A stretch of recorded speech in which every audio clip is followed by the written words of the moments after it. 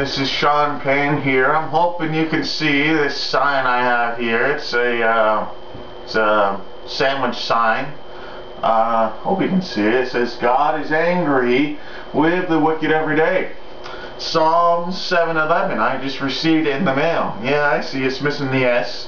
I don't know if you can see that, but that's okay. And I'm going to be wearing this as I street preach in the open air. I'm quite excited. Jeremiah got the people's attention by using a yoke. And I believe Isaiah walked barefoot and Ezekiel laid on his side. I'm pretty sure. I may be inaccurate about the former two.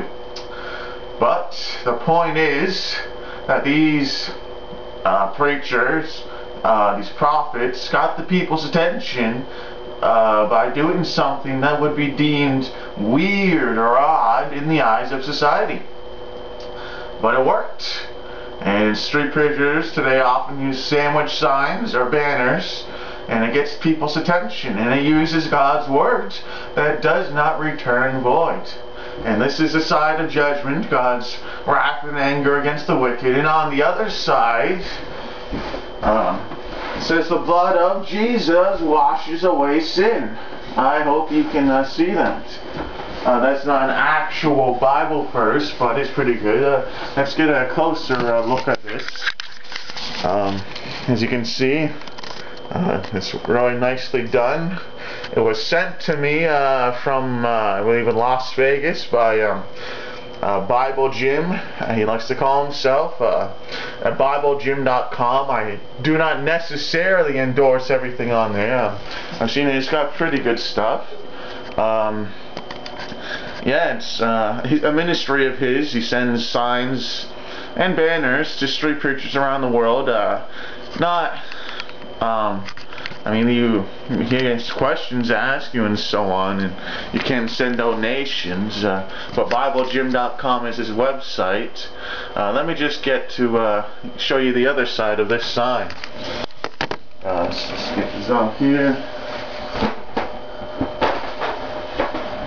Yeah. And here we go.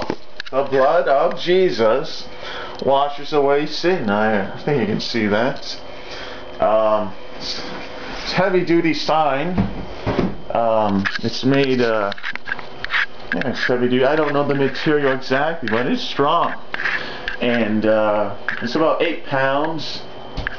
The last signs I had, I made out of Bristol board and so on, and wrote on them with markers, but they got destroyed.